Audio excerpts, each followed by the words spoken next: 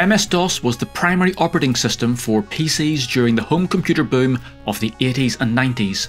With almost 20 years of DOS gaming, there are some great titles for you to try. But setting up an emulator can be a bit tricky, but not anymore. So let's play some DOS games.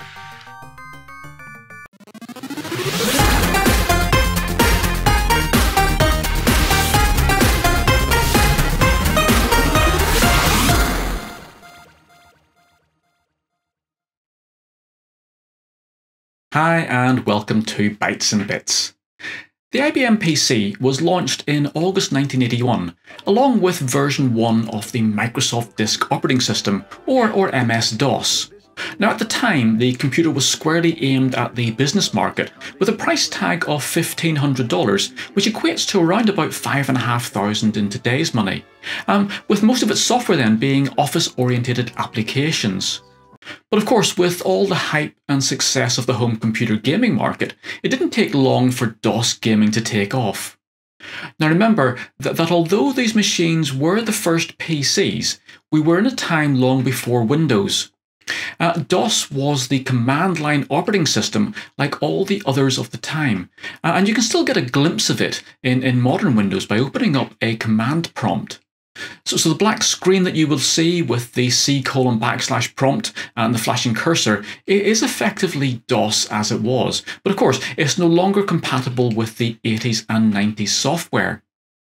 So this MS-DOS was the base operating system for PCs up until around about 1995, when Windows 95 began the process of moving away from the reliance on this MS-DOS base layer.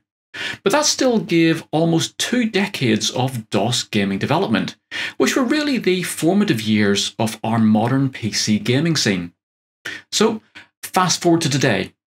We can of course treat DOS gaming machines as another retro system that we can emulate, and indeed I have created a number of videos doing exactly that. And again, I'll put links to those down in the description down below. But instead of going through the whole process of setting up an emulator ourselves, what if there was an easy way to get our DOS emulator optimized for all the games, give it a great looking front end, and allow us to simply browse all of the DOS games and simply run them at the click of a mouse button? Well, that's exactly what we're going to have a look at today. So the project we're going to be looking at is called eXoDOS. And this is a fantastic DOS gaming project. So if you head over to their website at retro-exo.com/exodos.html, you'll find the full project information and download pages. So basically, eXoDOS is a complete DOSBox emulation system that's been set up to run inside of the LaunchBox retro gaming front end. Now, both of these, DOSBox emulator and the LaunchBox front end, I have made videos on those previously, so do have a look at those if you want more information about those in particular. But again, eXoDOS is set up to take all of the hassle of setting those up out of your way. So again, the project coders for eXoDOS have worked hard to optimize this setup for each of the actual DOS games. So it uses a number of DOSBox versions rather than just a single, and then various configurations to make sure that every one of more than 7,500 DOS games runs smoothly and accurately. Now, if you have ever tried to set this up, DOSBox up yourself, you'll know that this is no easy task. So, if we go over to the main project page then, if you scroll down past the project information, you'll get to the main download links. Now this is a big project. The full download consists of a 650 gigabyte game and emulation code download with a further 160 gigabytes of then media and video. Now downloading this full package is actually a really good option, as you actually have everything on hand then for every single game.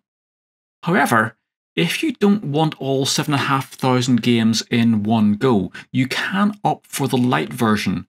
So this installs all of the emulators and the full games lists so that you can actually browse all the titles, but it doesn't actually download the game files themselves until you need them. So this comes in at a 5 GB download, which of course is much faster and less hard drive hungry. Now, either download though is going to be supplied as a torrent feed. So if you're not familiar with torrents, these are peer-to-peer network operations where you can download the files from a number of other users on a sort of file sharing system. Now, it is totally safe to use as all the file access is done through the torrent client application. Now, the torrent that I use is called qBittorrent. So if you head over to the main website for this, and again, I'll put the links in the description down below, you can simply download the application, install it, and then we're ready to go. So back on the eXoDOS site, you just need to download and run the torrent file for the download that you are interested in. This should then show up inside qBittorrent. And all you have to do now is to just make sure that you specify a save folder for your downloaded files, then select all the items and start the download. Now this of course will take a while to download depending on your internet connection, so let's let that run through and come back when it's finished. So once those files have downloaded, you'll find them in your download folder. So there's a couple of files we can have a look at here. One is the catalog. So if I open up that, this really is a bit of information about the various bits of software and the software companies that are going to be in the DOS gaming pack. And again, it's worth just having a look at that just to see and get a little bit of history about the project. The second one then is the eXoDOS manual. And again, this gives you all the full instructions on how to use the software package and how to install it, and also then a little bit of history about how the project came about. So just do have a look through those. That they are quite interesting. But the bit that we need to now run is of course the setup batch file. So this is going to be a Windows command prompt batch file. So we simply double click on that. It will pop us up a little DOS terminal window, and we just follow through the instructions here. So we're going to press C to this first page. We're not going to be merging any of the eXoDOS packs. And we didn't install the content add-on pack. We're just going to press a key, and that then should start the installation process. So we can see everything is now ready. It's going to extract things and get going. So let's just press any key, and that should start it going. So once LaunchBox has been extracted, we now need to extract the rest of the package. And again, as you can see, this is going to take a little bit longer, around about sort of 30 minutes. So let's run that, and we'll come back when it's completed.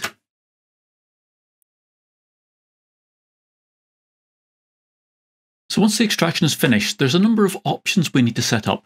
And the first is whether we want to include adult-themed games. And these are things like Leisure Suit Larry.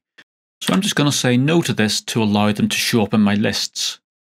Next, we need to specify whether we want our games to play full screen or in windowed mode. So I'm going to show them full screen.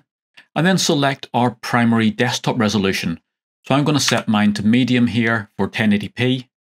And then our aspect correction. So we do want this to be corrected so our games look correct on the screen. So I'm just going to say yes to that. Blow it out your ass. So after a helpful comment there from Duke Nukem, we can then say whether we want to have a desktop icon. So I'm going to say no to that for mine.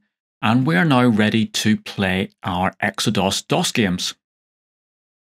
So once eXoDOS has finished extracting all of its files, inside your download folder, you should find that you have this full set of files now. Now this includes, of course, now the LaunchBox front-end files, and of course all the setup then files for our eXoDOS so that it can work within LaunchBox. Now, if you haven't already installed LaunchBox on your system, and this is your first time installing it, then everything is set up for you. All you need to do is to launch the LaunchBox exe file, and that will take you straight into LaunchBox with all of the MS-DOS games all set up. Now, if like me, you actually use LaunchBox as your main retro gaming center, then we can now start to import all of the eXoDOS settings and files into our existing setting. And not just simply as a matter of just copying some files across.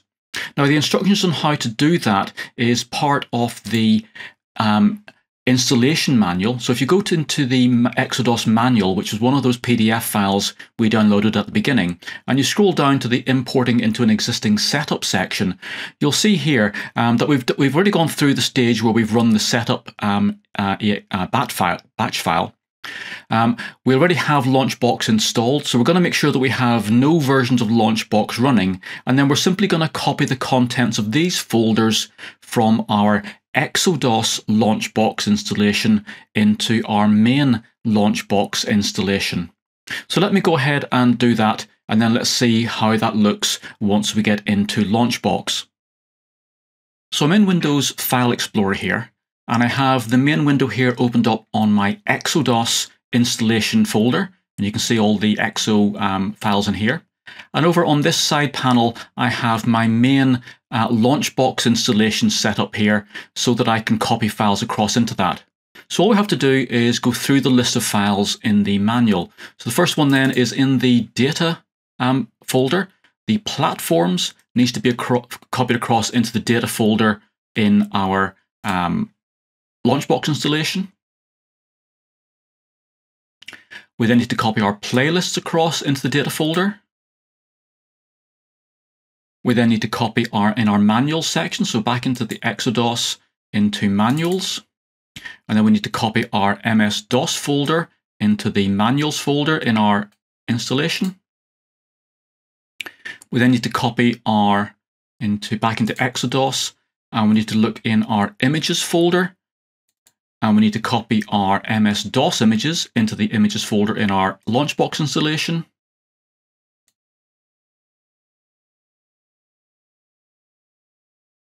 So next we need to go back into our eXoDOS folder. Now if you've installed the full package, you'll need to copy across some music files. So again, going into your music folder and the MS-DOS folder from that needs to be copied across into the music folder in LaunchBox.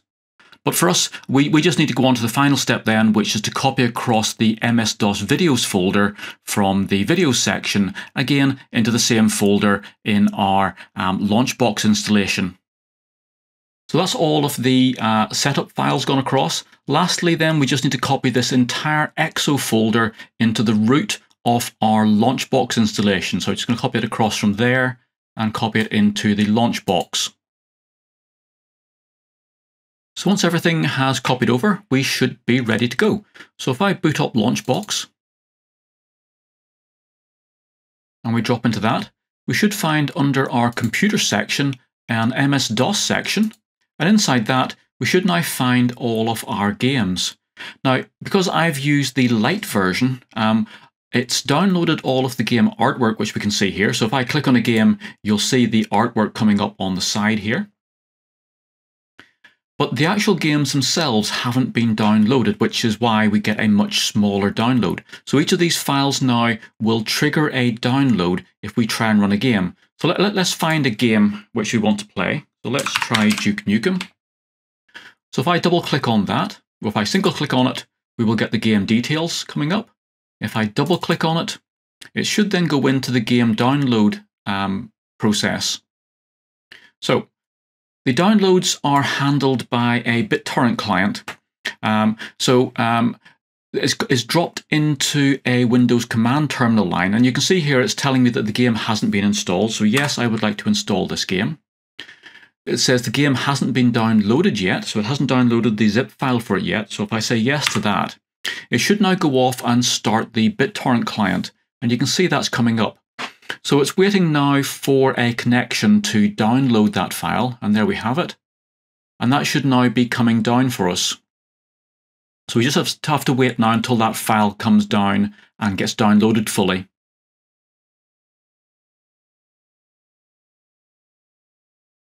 So once that's downloaded all the files, we should be ready to start getting that game set up.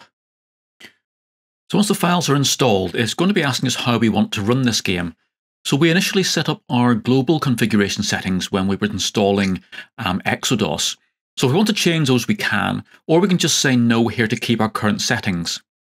Now it's asking us if we want to change our graphics filters. And again, we've already set those up globally, so I'm just going to say no to this. And that should then start booting up the actual game itself. When games start, eXoDOS does offer you a number of configuration options. So here it's asking us which sound card we want to use. So we'll just run with the standard Sound Blaster 16. And once we select that, then the actual game boots up and we are into Duke Nukem. So at this point, we are now directly into our DOS gaming machine, and we can run that just as if we were sat in front of our 1990s PC.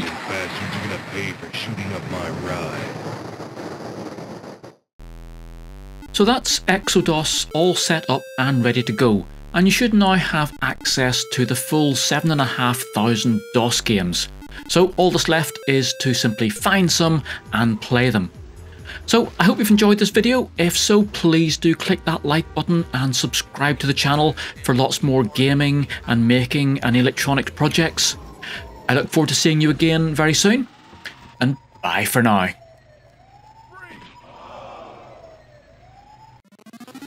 For more games programming, electronics projects and retro gaming, please make sure you like this video, subscribe to my YouTube channel and visit my website.